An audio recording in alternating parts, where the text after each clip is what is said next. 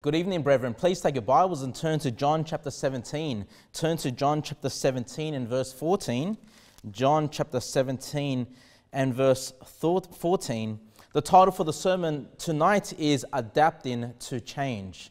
Adapting to Change. And as I was thinking about what to preach on tonight, I thought a lot about how our world is changing. With this coronavirus, a lot of things have changed, how we conduct church services. Thank God that churches are allowed to open up this coming Sunday here in Australia, but it's limited to 10 people.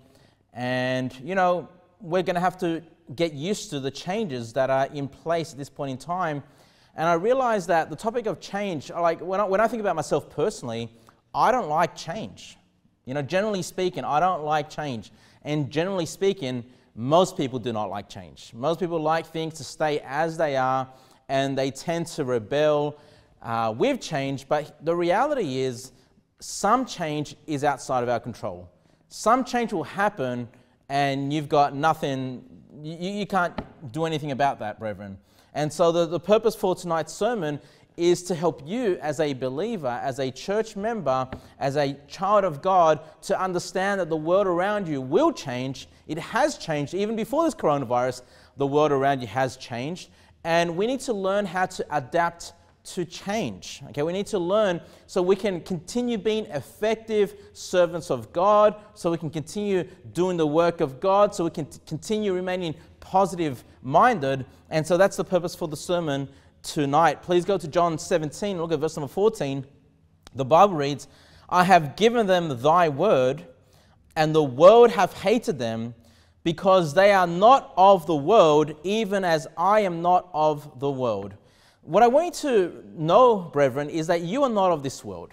Yes, you live in this world. Yes, God wants you to serve Him in this world, but spiritually speaking, you are not of this world.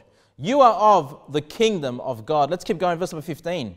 Jesus says, I pray not that thou shouldest take them out of the world, but that thou shouldest keep them from the evil.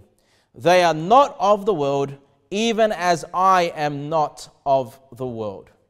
So when you think about this world, when you think about our governments, you think about the laws that have been passed, you think about all the changes that are against the Bible, and then you think about Jesus Christ. Don't you think, those two things are so incompatible, aren't they? We think of Jesus Christ as the perfect Son of God without sin, the Word manifest in the flesh, and then we have our governing authorities that are being pulled, by strings by Satan. So we have this seemingly opposite things, but we are to live for Christ, we are to serve Christ, and yet at the same time, Christ says to the Father, don't remove them from the world. Keep them there in the world. So there are two great truths to think about there. Number one, that we are to operate in this world. We are to operate with a corrupt government. We are to operate within this world. The Bible calls Satan the prince of this world. Satan has a kingdom in this world, and his influence definitely is in those high places of authority. In the high places of influence, not just governments, but the places that influence, the media, the places that influence people. Satan has a foothold in a lot of these areas, but we are to operate within the world, but we are not of the world. We are not to be like the world. We are to be like Jesus Christ. Look at the end of verse number 15. It says, but that thou shouldest keep them from the evil. So even though Jesus wants us to operate in the world, He wants us to be protected from evil. He doesn't want us to go down an evil path, okay, or be destroyed by evil. So there's a few things there, right? We are to operate in this world, but we are not to be of this world. We are not to be of the evil of this world. And so as I mentioned, we are living in a changing world. The new term that's been thrown around for the last month or so is the new normal. And the idea there is that things aren't going to go back to the way they used to be. All the freedoms that you once held, all the rights you once had are not going to return in the same capacity post-COVID world, right? We are entering into a new normal, and they're very careful with the phrases they use what they should say, they should just be honest and say things are going to be completely different. Things are not going to be the same. They rather say the new normal. In other words, they want you to think that what's coming is still normal. But brethren, it's not normal. Things are going to change. And I realize, my hope is that things will go back to normal. My hope is that the world will be back to the way it used to be before the coronavirus, but I recognize that it's most likely not going to be the same. There's most likely a lot of our rights are going to be stripped away as citizens of Australia. We're going to lose a lot of the freedoms we once held, maybe so, but we are still to operate in this changing world. And so the title, once again, is adapting to change. We need to learn how to adapt to change. Be prepared to adapt. And like I said, no one generally likes change. People like things to remain as things are. They like to operate through the same things day in and day out, and they hate change. I remember when I used to work for quite a large company, there was a time where things started to change very rapidly. So much so that the employees were starting to become resistant toward the changes. And so what needed to be put in place were training sessions or consultation of helping people adapt to change. And I realize this because we are creatures of habit. We like things to remain as they are. We don't like to change much about ourselves. And we ought to understand, though, the world is constantly changing. There is a saying that says the only constant is change. And that's a statement from Heraclitus. Now, I don't know, that's some philosopher before Christ, I believe. Now, that's kind of true. The only constant is change. It's kind of true.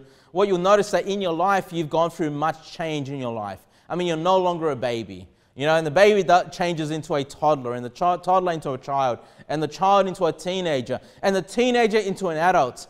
And what you'll find during those stages of change, that your interests change. Your friends change, right? Your family may have changed. I grew up with my mother and father and my brother. Hey, but I don't live with them anymore. I have a new family. I have a wife. I have children, right?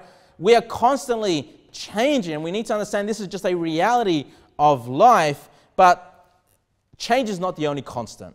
There is something else that is very constant. If you know your Bibles, if you're a believer of the Lord God, you know that our Lord God never changes. In Malachi 3:6, God says, "For I am the Lord, I change not. I change not, says the Lord." Hebrews 13 verse 8, speaking of Christ, Jesus Christ, the same yesterday, today, and forever. So this is the beautiful thing about being a Christian, is even though the world changes, even though our life changes, we can always be stable though. We can always be sound. We can always be unmovable as long as you have the God of the Bible as your God, as long as you are a believer of the Lord Jesus Christ.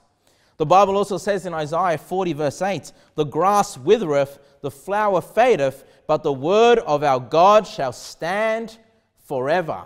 Shall stand forever. You see, for all eternity, the word of God will never change. What is written will stay written 100 years from now, 2,000 years from now. Hey, it's the same things that were written 2,000 years ago as well.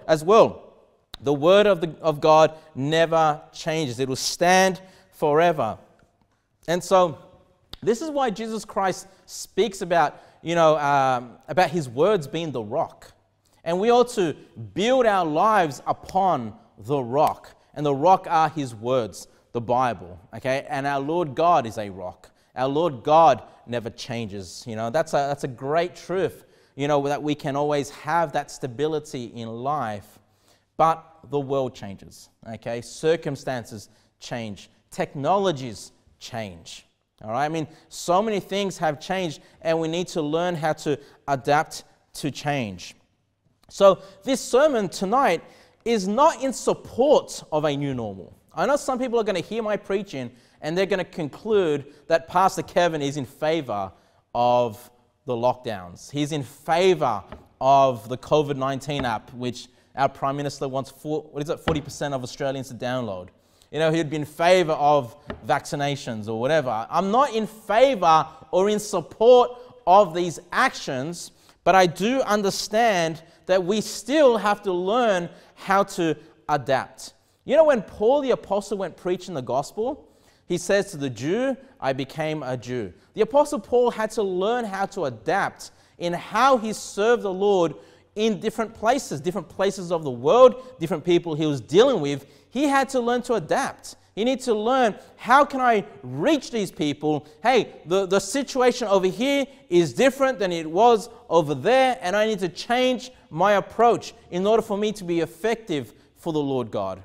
And brethren, when it comes to this new normal, we need to start thinking, how can we adapt? How can we change to make sure we can continue serving the Lord God and not fail in the Great Commission that God has given? So look, I don't have all the answers. I'm not going to come with this sermon tonight giving you all the answers, but I want to give you a few things for you to think upon so you can start applying it in your own personal life. And because I found myself, with all the changes, a little bit agitated. I found myself sometimes lacking a bit of sleep. I was very uncomfortable. And then I had to just bring back to my remembrance, all the things that I had done to adapt to change. And I've had to adapt to change in many, many ways in our life, okay?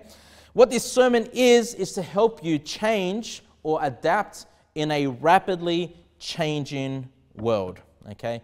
And as I said, we've all experienced change. Sometimes you're the one that's brought in the change. Other times, someone else outside of your control has brought in that change, and you've had no choice but to learn how to adapt to that, okay? Now, if you can go to Acts chapter 1, verse 6. Acts chapter 1, verse 6. Because, our nation is changing, and the world is changing, that's for sure. And, I understand some believers, some Christians desire to change our government, okay? They have a desire potentially to get into politics, a desire to influence the way our government has their, policies and put into effect their laws. And look, there's nothing wrong with that in of itself. But I want you to understand that we will never have a perfect government. We'll never have politicians that love the law of God, at least on this side of the millennium, right? When Christ comes back and establishes the millennium with his government, with his own system, hey, we'll be there serving Christ. We'll be ruling and reigning with him. That's when we can expect a perfect government. But all we can hope for right now on this side is for our politicians to have some fear of God, consider some of the laws of God in how they bring about, policies. And as pastors and as preachers, to just preach what the Bible says and hope these words reach the ears of our politicians. Look at Acts chapter 1, verse 6. When they therefore were come together, they asked of him, saying, Lord, wilt thou at this time restore again the kingdom to Israel? So this is before Jesus Christ ascends to heaven. He's approached by one of his disciples. Are you going to restore the kingdom of God now? Why are they asking that question? Because Judea was under control of the Romans. Okay, it was under the control of the Roman governors.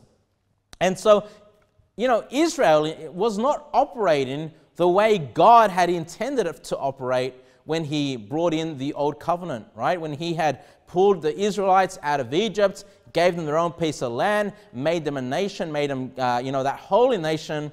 They were now operating outside of how God had intended it. And so they're asking Jesus, is it time now? Is it time now for us to have that perfect government? Are you going to usher in the kingdom to Israel now? Notice Jesus. How much did Jesus care about reforming the government? How much did Jesus care at this point in time anyway? Look at verse number 7. And he said unto them, it is not for you to know the times or the seasons, which the Father hath put in his own power, but ye shall receive power. After that the Holy Ghost is come upon you, and ye shall be witnesses unto me, both in Jerusalem, and in all Judea, and in Samaria, and unto the uttermost part of the earth. So look, Jesus Christ basically ignores the question. He says, this guy comes, is it now, Lord? Is it time for us to reform the government now? To bring the kingdom back to Israel? Jesus says, look, don't worry about it. If that's the Father's business, he knows the time. And Jesus Christ, of course, speaking about his millennial reign.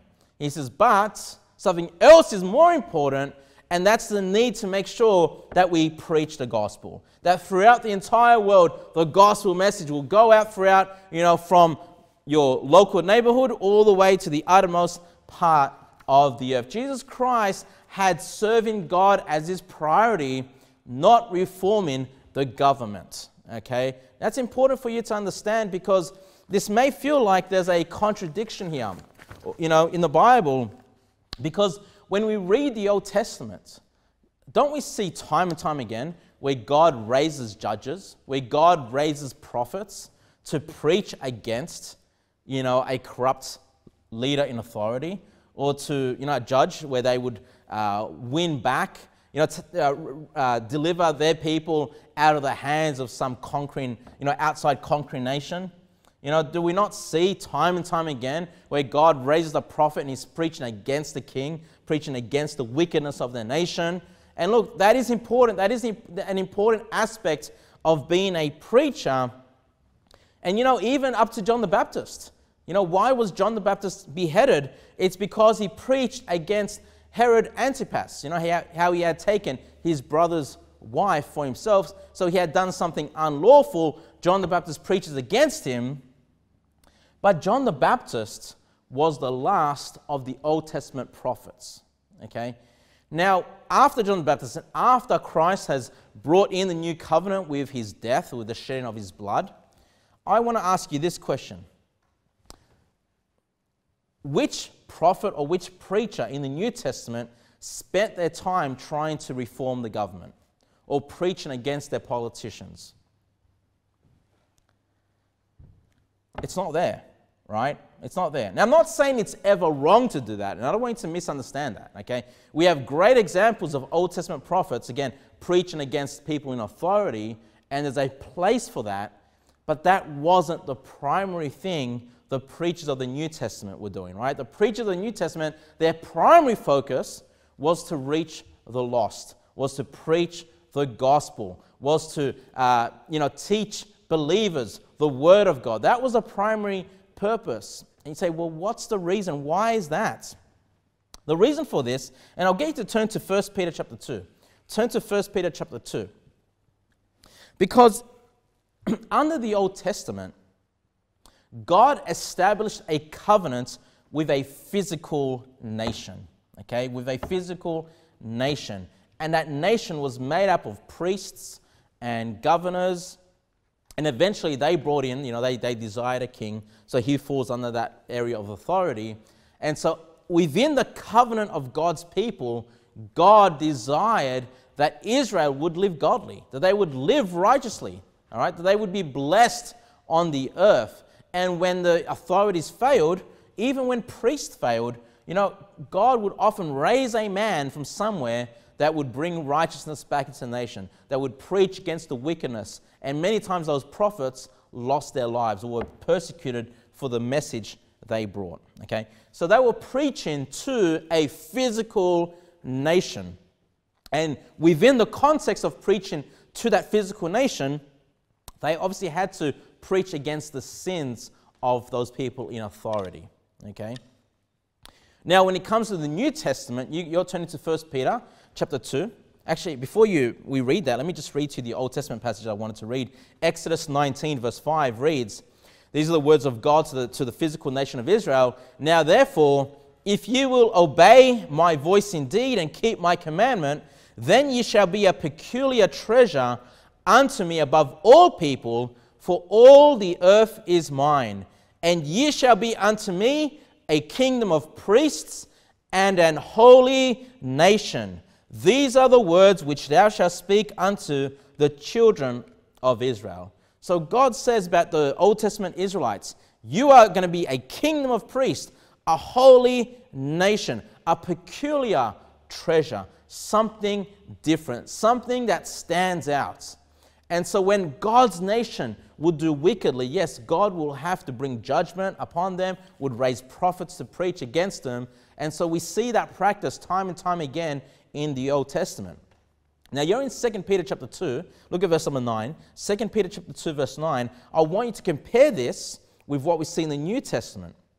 And here, God is not speaking to a physical nation, He's speaking to believers. And He says in verse number 9, but ye are a chosen generation, a royal priesthood, notice the next words, and holy nation. The exact same words that God said to the physical nation of Israel in the Old Testament. And notice the next words, a peculiar people. What did He say about the Old Testament nation? They're a peculiar treasure. What does it say about you and I? We're a peculiar people. Hey, we, all the believers of Jesus Christ, make up a holy nation. In Galatians, it's called the Israel of God. It's a spiritual nation. It's a spiritual kingdom. Notice the next words, that ye should show forth the praises of Him who have called you out of darkness into His marvelous light, in which time past were not a people, but are now the people of God, which had not obtained mercy, but now have obtained mercy. Okay? So when we preach, the purpose of the preacher, the prophet, the pastor, whoever it is that's standing behind the pulpit, my purpose is to preach to the holy nation. That is the spiritual kingdom. Okay? That is the local church that God has given me authority in. Okay? My primary goal is not to change the hearts of the politicians. My aim in life is not to get into politics and think I can change the world for God through politics. No, my goal is to preach to the people of God, to the holy nation that makes up New Life Baptist Church and Blessed Hope Baptist Church down in Sydney. That's where my authority lies. Now you're in 1 Peter, go to chapter 4. Look at this, 1 Peter chapter 4, verse 17. And, you know, I asked you the question, where do you see New Testament preachers going and preaching against all types of authority? You know, and they had very wicked authority that they were under. I tell you why. Because they belonged to the holy nation, the spiritual nation. And the King of Kings and the Lord of Lords is always perfect. Jesus Christ will never fail us. We will never get to a point where we have to preach against Christ. And you know what? The new man that's in us, that God has given us, the new creature, is perfect without sin. I'm not talking about the flesh. The flesh is corrupt and it's going to continue to sin. I'm talking about the new man is without sin, it's perfect, and it's that same new man that God has made into priests and kings. And so when we talk about the kingly, the authorities, the priests that make up the New Testament, it is all a perfect picture, or sorry, not picture. It's all a perfect man in Jesus Christ. Okay? So our goal is to preach to the people of God so they can learn and gain understanding. That's the primary purpose of the New Testament church. You're in 1 Peter, look at chapter 4, verse 17. 1 Peter chapter 4, verse 17. The Bible says, for the time is come that judgment must begin at the house of God, and if it first begin at us, what shall the end be of them that obey not the gospel of God? Look, there are those that obey the gospel of God. How do you obey? You believe the gospel. You're a believer, then you should join a church. You should get baptized, join a local Baptist church. And then there are those that do not obey the gospel. They're the unsaved, right? But it's very clear here where judgment begins. Judgment begins in the house of the Lord. And so my priority is the house of God, to preach to the people of God, to help you change from your sinful ways, from your worldly ways, to be aligned with the Bible, to understand the scriptures and be aligned with our Lord God. And not, to change what you need to change. We all are weak. We all have struggles. We all have sin. We're at different levels in our spiritual walk. And my goal is to help you change. My goal is to help you adapt to the standard being Jesus Christ and His Word. Okay? Judgment must begin at the house of God. This is my primary place for influence. Of course, besides my family, it's the local New Testament church. And if others get influenced, through the ministry of the local church, praise God. That's the cherry on top. But that's not what I'm focused on. I'm focused on the people of God. The Bible tells us in Hebrews 13, verse 17, obey them that have the rule over you and submit yourselves, for they watch for your souls. Speaking to believers. Okay?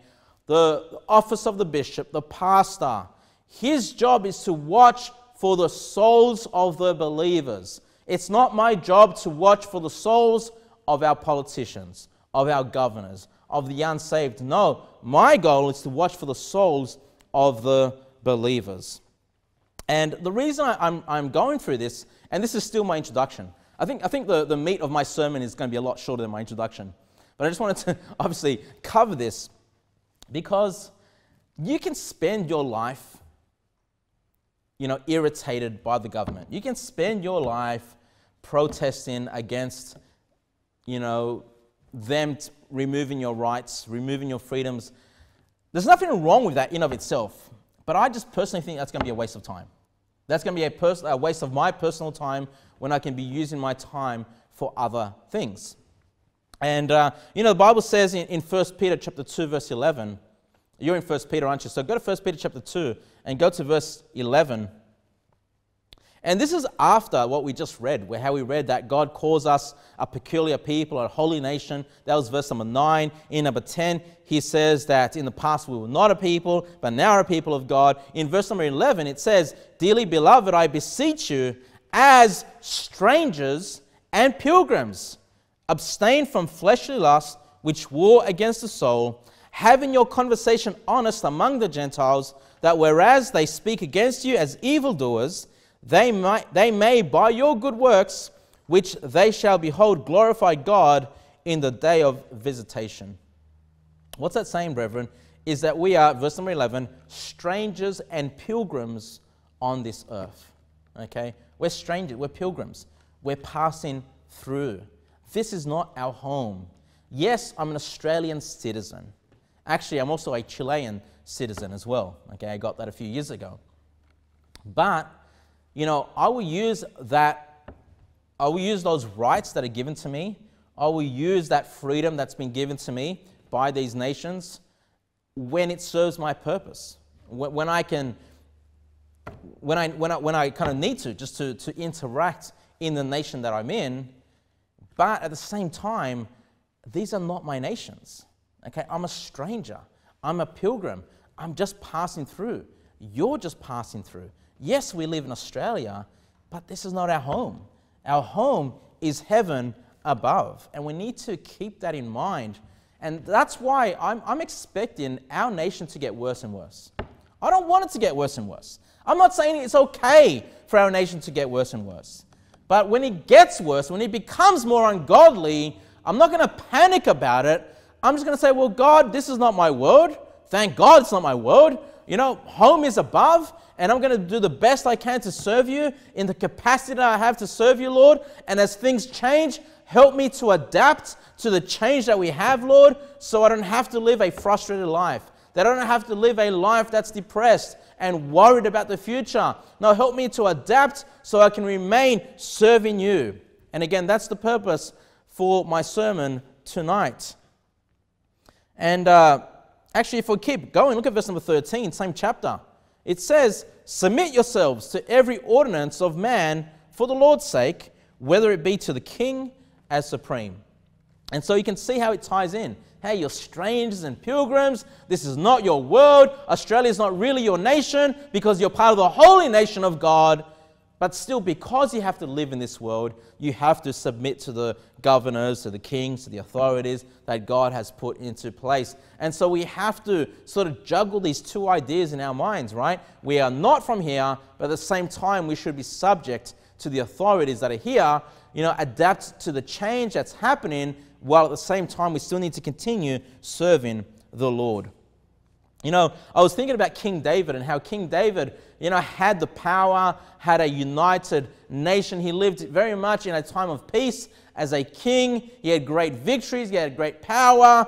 You would think out of all places, out of all people, he would be one that could say, hey, this is my home. This is my nation that I've been given rule over. But in one of his Psalms, in Psalm 39, verse 12, it says, these are the words of David, hear my prayer, O Lord, and give ear unto my cry.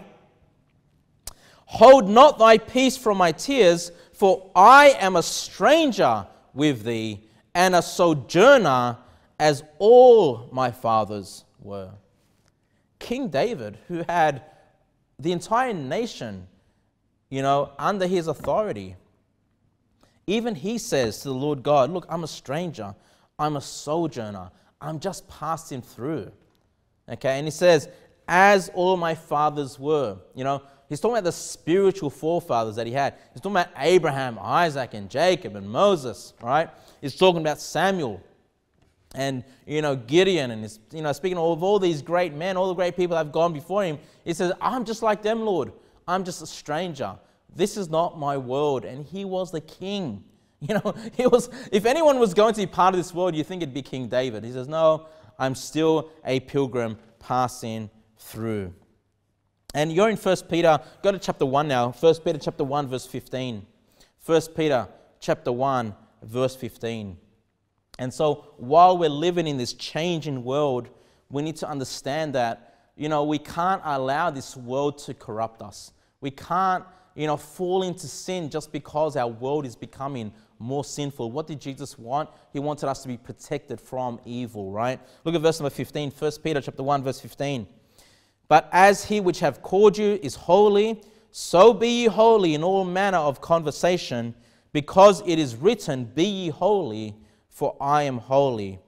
And if ye call on the Father, who without respect of persons judgeth according to every man's work, pass the time of your sojourning here in fear. Okay, so we're commanded to be holy, to be separate, to be different from the world, just as God is holy or different from this world. But then notice the last words in verse 17, pass the time of your sojourning here. Okay, once again, you're just passing through, you're just a pilgrim, okay? But it says, pass your time here in fear. We ought to have a fear of God. Whatever we decide, however we adapt to the changing world around us, we need to not forget the fear of God. That's going to help us, drive us to make the right decisions for ourselves, for our families, for our church, for our workplace, whatever place you have to operate in within this world. And so, adapting to change. And I've got, is it 5 points that I've got here? Let me just double check. Yeah, I've got 5 points for you tonight, for you to think about when it comes to adapting to change. All right, stay in 1 Peter and look at chapter 4. 1 Peter chapter 4, verse 12. 1 Peter chapter 4, verse 12. The first point that I have for you, brethren, we are living in a changing world. And as I said to you, I've found myself getting frustrated. I'm sure you have. But if we want to adapt, then we need to welcome the challenge. We need to welcome the challenge and say, this is a challenging time. This is a time where I have to make certain decisions. Am I going to comply? Am I not going to comply? What do I do, Lord? And you can get worried, right? But no, embrace the challenge. Welcome the challenge. 1 Peter chapter 4, verse 12. 1 Peter chapter 4, verse 12 reads, Beloved, think it not strange concerning the fiery trial which is to try you, as though some strange thing happened unto you. Look, when we talk about a challenge, we talk about something that is going to try you. It's going to try your faith. It's going to try your patience. It's going to try your wisdom. You are going through a period of trial right now with all these changes. So am I. So is the entire world. So are believers across this world going through trying times. But how are we to handle these trying times? How are we to do that? Look at verse number 13. But rejoice, inasmuch as ye are partakers of Christ's sufferings, that when his glory shall be revealed, ye may be glad also with exceeding joy. That ye may be glad with exceeding joy. A trying of your faith. Wow. You know, this is something that is so challenging for me as a believer, because I know I hate change. I know I hate having to adapt when I've gotten comfortable in doing things a certain way, and then you have no choice but to make some changes. The Lord wants us to be glad, right? The Lord wants us to rejoice when we go through these challenges. And so we need to accept the challenge. You know, see how God will mature you, how God will change you, how, you know, the things you once did, you may have to re-examine and say, well, I need to do things a different way.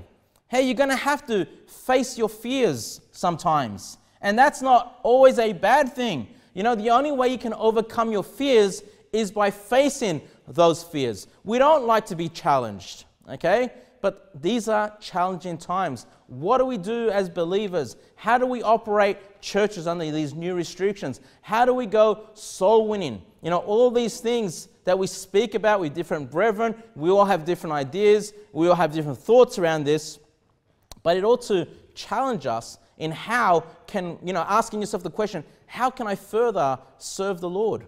You know, and for our church, you know, for those that know, some people have asked me, you know, will you ever do live streaming? Are you ever going to live stream your church services? And since we started the church, you know, some 2.5 years ago, I've always said no. You know, that's off the table. I'm never going to live stream a service, okay? But that was before the COVID-19 restrictions. That was before the new normal, okay? And so when we've been challenged with something new, the question is, do we stay? Do I just keep doing the old? Do I just continue doing things the same way? Or do we re-examine and say, well, this is a new challenge. How can we adapt to this challenge? And one of the great blessings that I've seen come about is we've been able to reach out, you know, just organically to other believers across Australia that listen to our preaching, that have participated in our prayer time. And now I'm not just thinking about my local church, I'm thinking about saints that are scattered throughout Australia that may not have a good church to go to, or may want to supplement the preaching that they hear from their church with preaching here, and that's fine. But now I realize we need to help, you know, offer these people an opportunity to be part of the live services, you know. And this is something that I've been examining. You know, we don't have the technology in place, we don't have the internet connection in place right now. But the question is then, do we start thinking about these things? Do we embrace the change? Do we adapt to this new situation? Because I believe now we can be a greater blessing, not just to our church, but to brethren that are throughout this world. You know, if it were not for this COVID-19 restrictions, I would still be saying no to live streaming. Okay, I'd still be saying that's not something I want to do. But you know what? We need to adapt to change.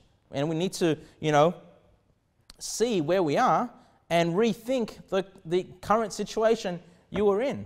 And that's where things get uncomfortable sometimes. Point number 1 is embrace the challenge. Point number 2 is to choose to be positive. Choose to be positive. You know, there are some people that are a glass half full and some people are glass half empty. You know, those that look at a glass with water, and if you know, there's only half that glass is filled with water, some will say, well, it's half full. And that's a positive mentality. They're thinking about what the glass contains. But the ones that say it's half empty, they're focused on what it doesn't contain, okay? And they're the ones that are more negative-minded. But we need to choose to be positive. If you want to adapt to change, you need to have your mind set on positive things. Philippians 4 verse 8 says, "Finally, brethren, whatsoever things are true, whatsoever things are honest, whatsoever things are just, whatsoever things are pure, whatsoever things are lovely, whatsoever things are of good report, if there be any virtue, and if there be any praise, think on these things." You know what that means? Think positively.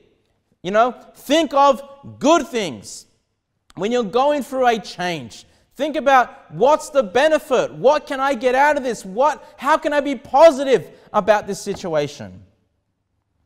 Not to think about all the things that you wish you had, in this new environment. How can I continue serving the Lord? How can I continue being a godly father? How can I continue growing in knowledge and experience so God can use me in a mighty way? We need to choose to be positive. Colossians 3:1 says, "If ye then be risen with Christ, seek those things which are above, where Christ sitteth on the right hand of God. Set your affection on things above, not on things on the earth." Set your affection on the things above. Think positive. This world's getting worse. This world's becoming more ungodly. We're going to get closer and closer to a one-world government, closer to a one-world religion, closer to the mark of the beast, closer to the persecution of God's people. But if you're only focused on this earth, if you're only focused on the temporal, you are going to be negative. You are going to be downcast and depressed. And so the command is, don't think about the things here. Think about above. Think about heaven. Think about the future. Think about eternal matters. That's going to help you stay positive. You know what I desire most for my children? That they get a great education, that they get a high paying job. No. What I want for my children is that they get saved. What I want for my children is that they would have their hearts set on eternal things, that they would be rewarded by God, that they would be greatly appreciated in heaven for the works they did for the Lord. That's where the true riches are. That's where you can stay positive-minded if you have your hearts and minds set on heavenly places, not on this earth. The Bible tells us in 1 Thessalonians 5:16, "Rejoice evermore, pray without ceasing." And then it says this in verse 18, "In everything give thanks, for this is the will of God in Christ Jesus concerning you." What is God's will for me during this lockdown, during these restrictions? What is God's will for me? Well, in everything give thanks, for this is the will of God. In everything. No matter what you're going through, no matter how bad you think it might get, God still wants you to give thanks in everything. Whatever situation you find yourself in, this is how you adapt to change. You think positive. You give God the thanks that you can go through such a time so you can be tested and tried, that you can be challenged. What an opportunity we have to see how we can expand our influence in this world during these difficult times. Proverbs chapter 17 verse 22, I love this verse. Proverbs chapter 17 verse 22 says, "A merry heart," merry means a joyful, happy heart, "a merry heart doeth good like a medicine, but a broken spirit drieth the bones." And look, sometimes we do need medicine. Sometimes you are downcast, frustrated, depressed.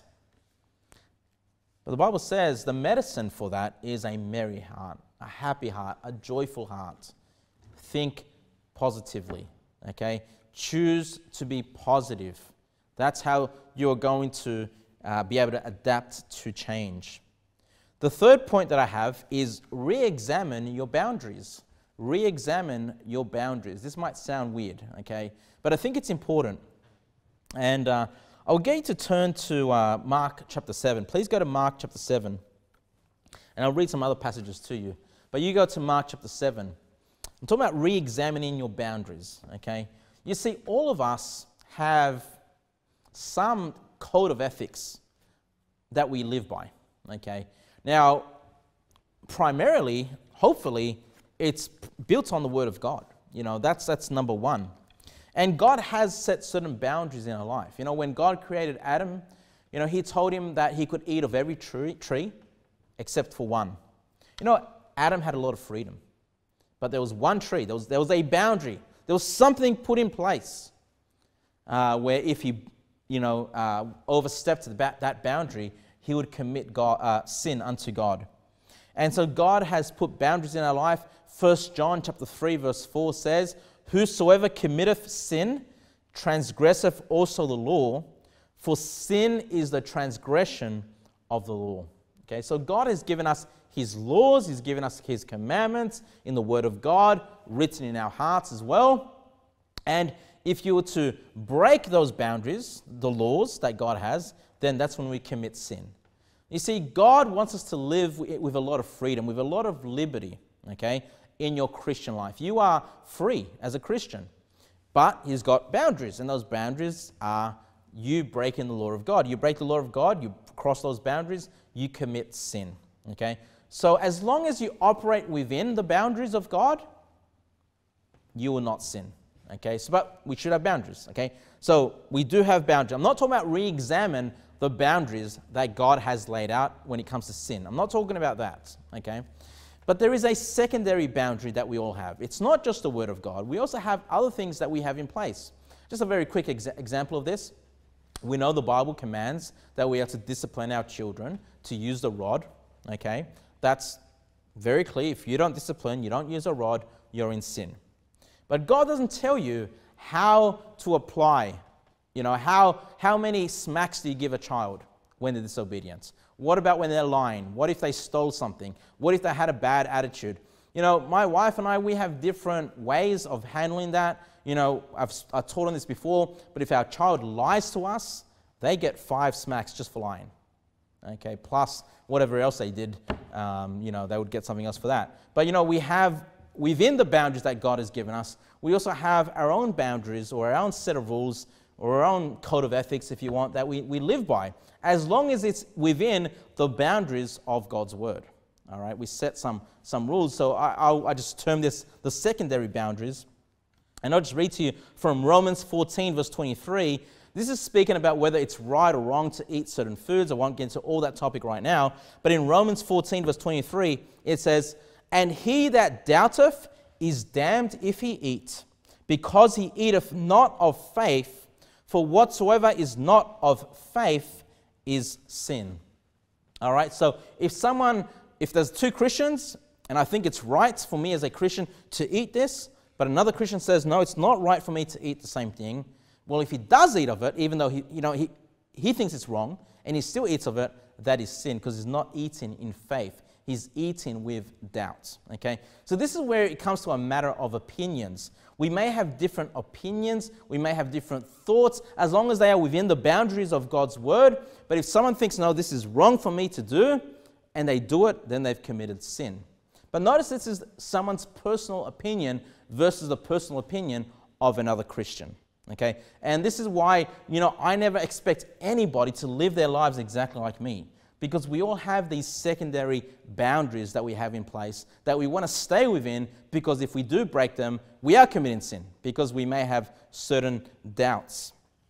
And the reason I say that is because sometimes those secondary boundaries, when it comes to change, we are forced to re-examine those secondary boundaries. Okay, we are forced to examine, kind of like what I just said about live streaming. I've had to re-examine. Now I think it's a good idea, to try live streaming. Though before that, I didn't think it was a good idea. But whether I do it or not is not a sin, right? It's just that I've had to re-examine that. So we got to re-examine our boundaries. You're in Mark chapter 7, verse 6. Mark chapter 7 and verse number 6. This is so important because as you grow, as you mature, you're going to gain more knowledge. You're going to, maybe have, you may do things a certain way today, but 5 years from now, you may do the same thing differently, or you may view that thing differently than you thought before. Maybe the way you do it today back when you were, back 5 years ago, maybe you would have said, hey, that's a stupid way of doing it, that's sinful. But then 5 years down the track, as you've matured in the Lord, as you've grown in your Bible knowledge, you realize, hold on, that was just my personal opinion. Actually, there's nothing that is actually sinful with the way I'm doing it today. But if I was 5 years ago, I would have looked at that and thought that was sinful, okay? So we have to re-examine our personal boundaries. Mark chapter 7, verse 6. And Jesus Christ is speaking to some religious leaders. He answered and said unto them, well hath Isaiah prophesied of you hypocrites, as it is written, this people honoureth me with their lips, but their heart is far from me. Howbeit in vain they do worship me, teaching for doctrines the commandments of men, laying aside the commandment of God. Ye hold the tradition of men, as the washing of pots and cups, and many other such like things ye do. So what is this about? This is when Jesus Christ and the disciples were hungry. They ate some grain, but they didn't wash their hands before eating. Now, should you wash your hands? I think you should. All right. These Pharisees thought that Jesus and the disciples should wash their hands. Okay. So they had certain rules that they had placed. God was very careful about teaching, about being clean and unclean. And the Pharisees took it one step further and said, well, hold on, we need to create some laws here. And nothing wrong with that, okay? Like I said, God gives us certain instructions, and then even me as a father, my wife, we need to come together sometimes and say, well, how are we going to manage our family, our lives, in light of the boundaries that God has? And we may establish certain traditions, certain ways of doing things in our families. You may demand your children to go wash their hands before they come to sit on the dinner table, right? And so there's nothing wrong with that in of itself, right? But what had happened is the Pharisees were so stuck in their ways, right, that they had created new laws, and they were saying, hey, if you don't follow the laws we've put in place, if you don't follow the traditions we've put in place, then you're committing sin. Okay, they've had gone so far in making their traditions like the commandments of God. Instead of it being a help to appreciate the commandments of God, they had basically diminished the commandments of God and were elevating their traditions as though they were the commandments of God. And so these Pharisees couldn't adapt to change. Hey, I'm sure if Jesus and his disciples had a dinner table, had somewhere they could wash their hands, I'm sure they would have gone and just washed their hands before they ate. But they were in a situation where they were very hungry. They had no choice but to eat some grain that they were, of wheat they were walking by, and they ate of it. Hey, they were ready to adapt to change as long as the change was within the boundaries of God's word. Okay, so sometimes we need to re-examine our boundaries, and there's nothing wrong with having your secondary boundaries as long as they are not contradictory to the word of God. But you'll find as you grow, as you mature, as you learn the Bible more, there are going to be things that you think today are so important for me to keep. And then you'll find out a few years later, I was probably a little bit too strict on that. Okay? As long as, once again, you are within the boundaries of God, that you are not sinning against him. Okay? If you need to be able to re-examine, okay, change your thoughts, your ideas to be more in alignment with the Word of God. The next point that I have is to admit your mistakes. If you want to be someone that is able to adapt to change, you're going to have to say from time to time, I made a mistake. I was stubborn. I didn't want to change on this. But now I realize I was mistaken.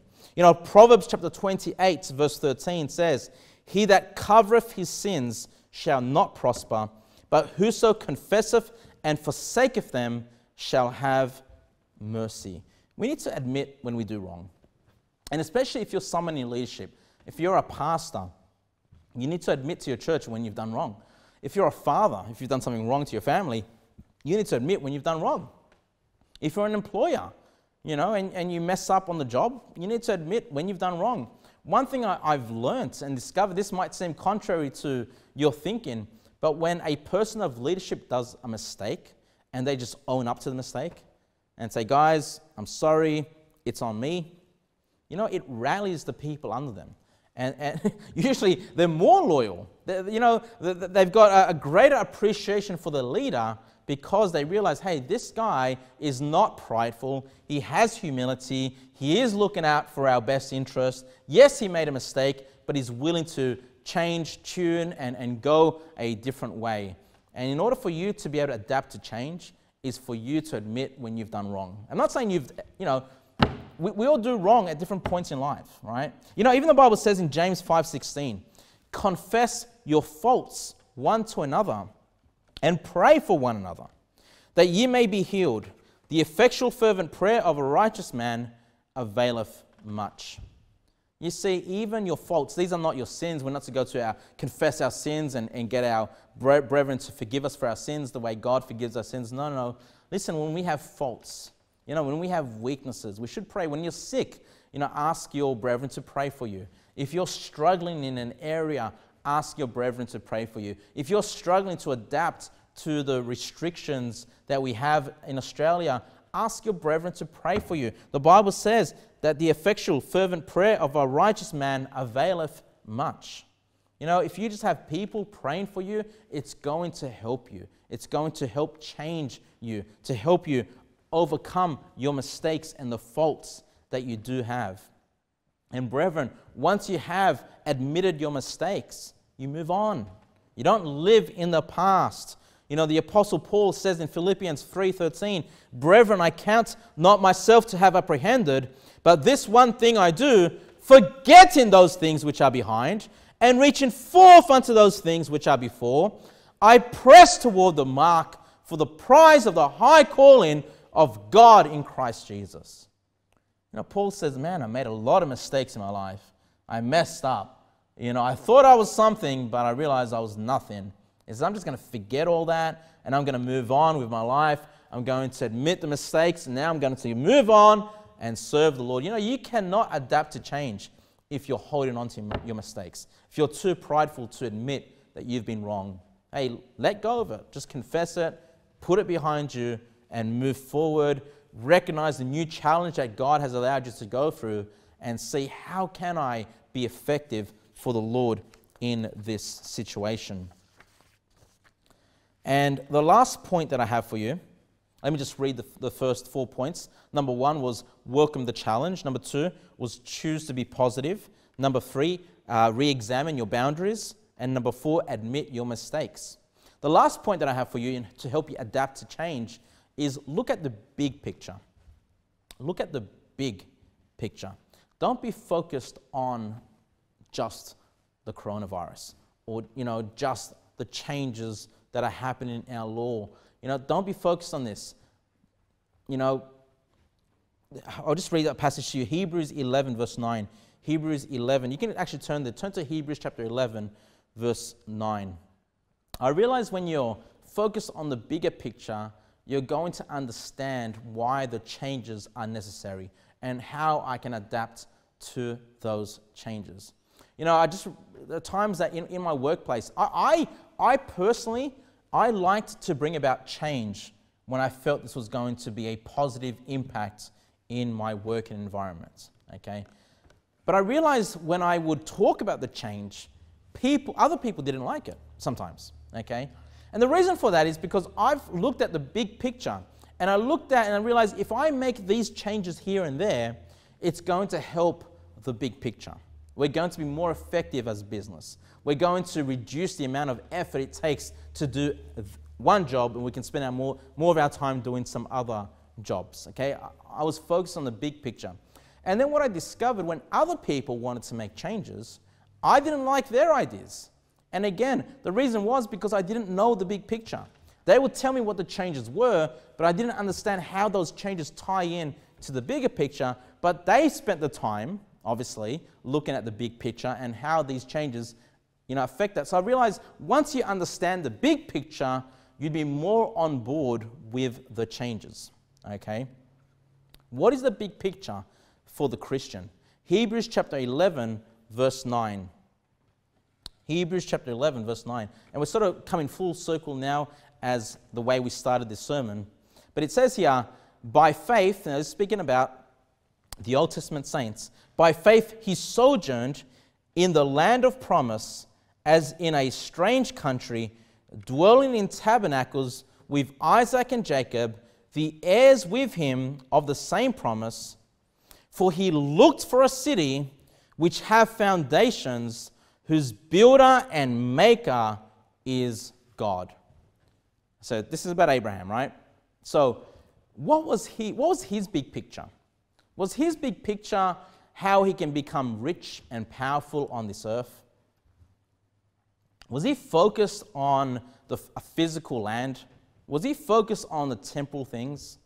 No, he was focused on a city whose builder and maker is God.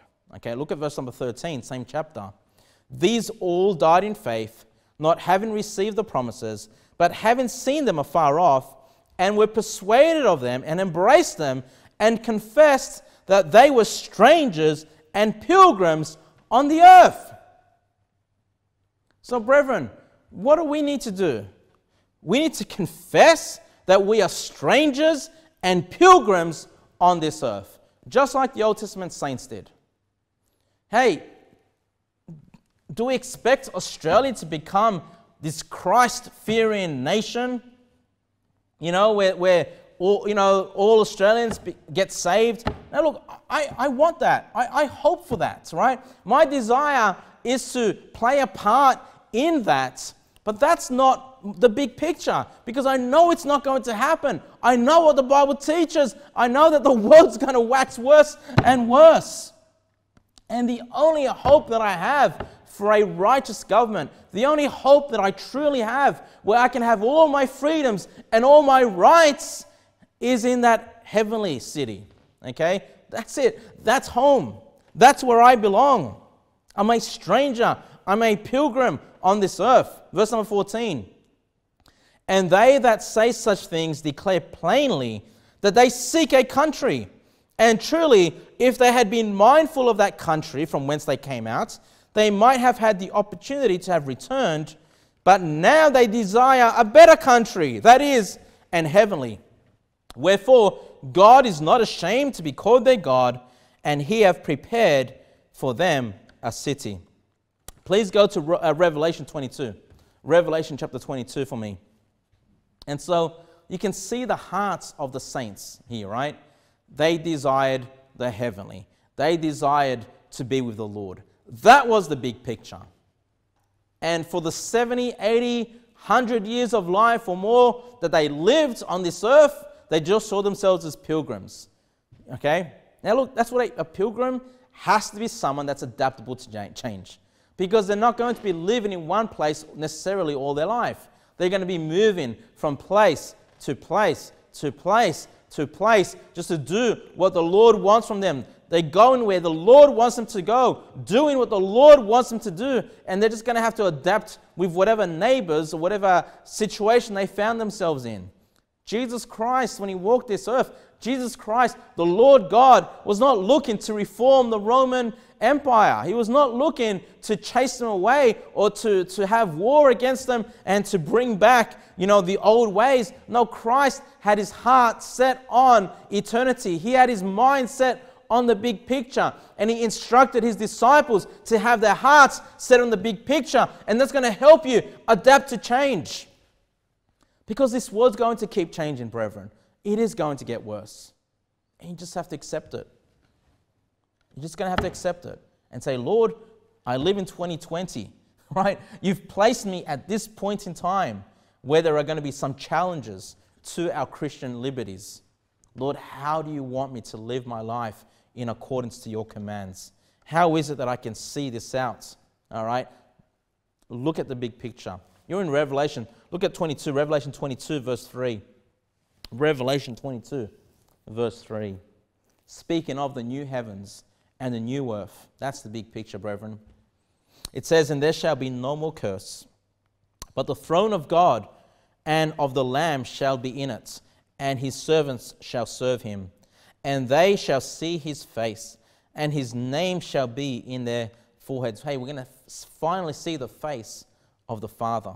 Verse number 5. And there shall be no night there, and they need no candle, neither light of the sun, for the Lord God giveth them light, and they shall reign forever and ever. We're going to reign in a new earth forever and ever. In the new heavens, the new earth, the new Jerusalem. That's my government. You know, the Bible calls us ambassadors of Christ. You know, we are representatives of heaven. We are representatives of the new heaven and the new earth, not of this old earth. Okay? Brethren, I want you to keep in mind these 5 things as you struggle through change.